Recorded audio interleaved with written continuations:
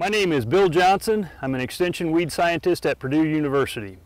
And I'm Kiersten Wise. I'm the extension specialist for field crop diseases at Purdue University.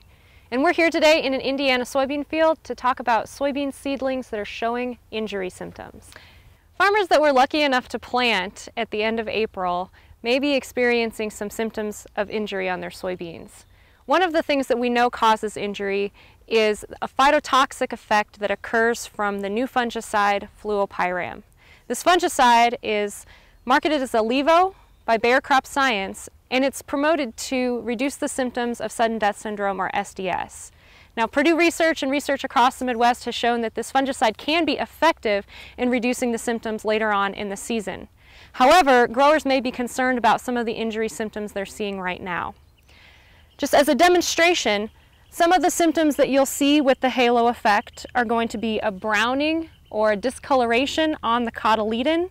You'll see kind of a, maybe in the cool, wet conditions, maybe it will even be almost a blackish color, usually along the outer edges of the cotyledon.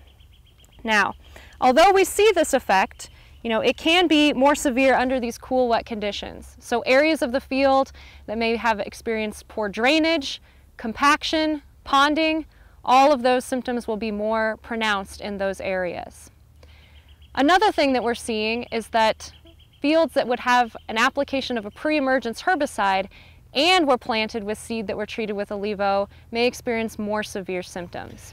In 2014, a vast majority of the beans in western Indiana were planted over about a 3 or 4 day period. 7 to 10 days after that, we had wet conditions followed by a couple nights of frost. As a result, I got more phone calls on herbicide injury in a 1 week period of time in early June than I had received over the past 10 years combined. This year, we're starting to get a few reports of soybean herbicide injury coming into our offices. Now, many soybean varieties are tolerant to the herbicide sulfentrazone.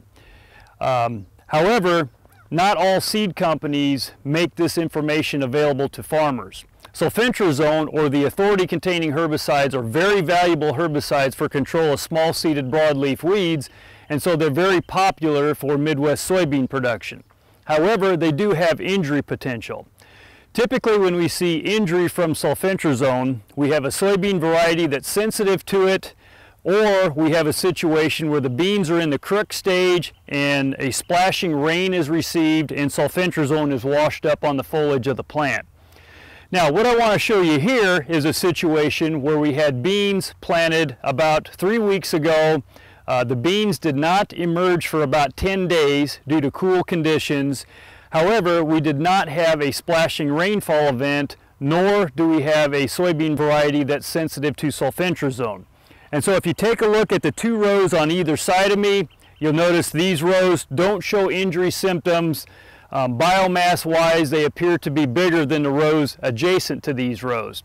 So even though we had a herbicide with some injury potential, sprayed under conditions in which we had cool, wet soil conditions, we didn't have the perfect storm of a sensitive variety and a hard splashing rain occurring with this as well.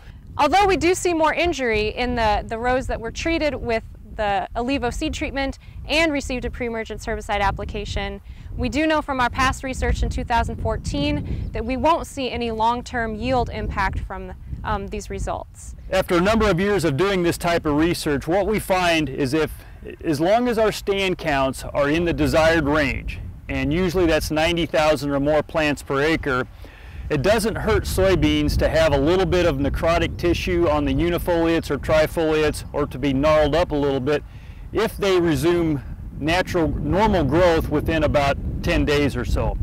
So I think it's very crucial to assess your stand when assessing herbicide damage, and based on what Kiersten said earlier, it appears like the same situation is true for the Alivo treated plots, in that as long as your stand is okay, soybean yield should not be impacted.